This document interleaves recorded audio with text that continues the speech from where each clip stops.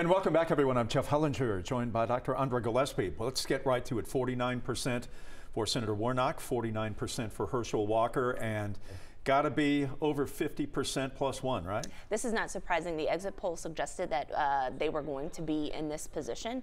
And as more votes come in, it looks like the exit polls were somewhat accurate. We'll have to wait to see exactly how accurate they were. But as the numbers are coming in, nothing is a surprise so far. You know, the last time I talked to you about an hour ago, I brought up the subject of ticket splitting, where you vote for perhaps Governor Kemp and then you vote for Senator Warnock.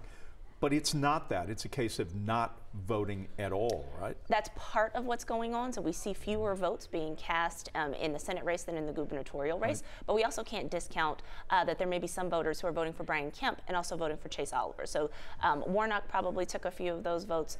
Oliver probably took a few of those votes, and not voting in the race also took a portion. So do we know where the votes are right now as far as the U.S. Senate goes? And I'm focusing more on that right now than Governor Kemp versus Stacey Abrams. Governor Kemp out in front right now, but I think the focus right now is this Senate race, which is at 49% for each candidate at this point. Do we know where these numbers are coming from for the most part? Well, they're coming from all over the state, but they are incomplete. So there are a few counties that haven't reported numbers as yet, but most counties have reported something.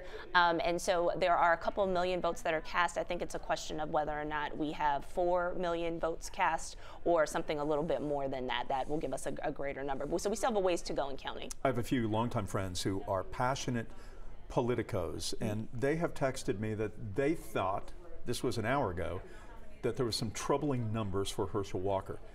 Do you still believe that to be the case, or is this dead heat really reflective of where the race is and where it will be going in the hours ahead? Well, your friends may be comparing Walker to Brian Kemp, and they're also probably comparing Herschel Walker to Donald Trump in 2020. And so what we're seeing is that in both instances, Walker is underperforming. That's why this race may go to a runoff. Given the fact that the other Republicans are ahead, one would have expected that their coattails, or that Walker would have been part of that wave.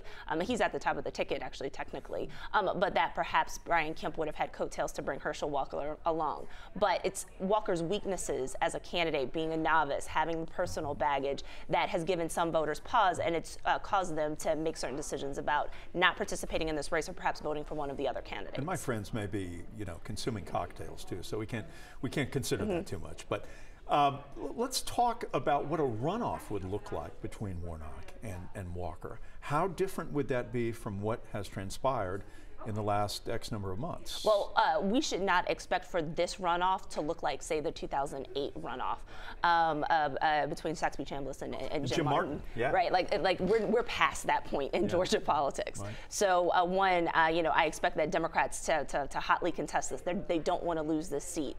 If Senate control comes down to this particular seat after the results of tonight, then all bets are off, and everybody is going to be here in Georgia in the same way that they were in, you know, December and early January of 2020 and 2021. So this race is critically important, and Democrats have no desire to lose this seat, I would argue, under any circumstance. So Saxby Chambliss and Jim Martin, we're taking that back.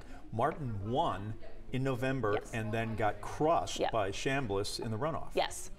So there was a wave of Democratic voters that couldn't get Barack Obama over the line, but there were probably a lot of new Democratic voters who were there to help Martin in that particular race, and they did not come back after Thanksgiving to vote in the runoff. Those runoffs in the state of Georgia, they're crazy. Yeah. I mean, they're just totally unpredictable. I mean, it really comes down to which side can maintain their mobilization base and get their people out to vote. And Democrats have gotten better at being able to put a mobilization operation together than they were in 2008. All right, Dr. Gillespie, thank you very much. And right now we are heading to break, and we will have more for you coming up right after commercial.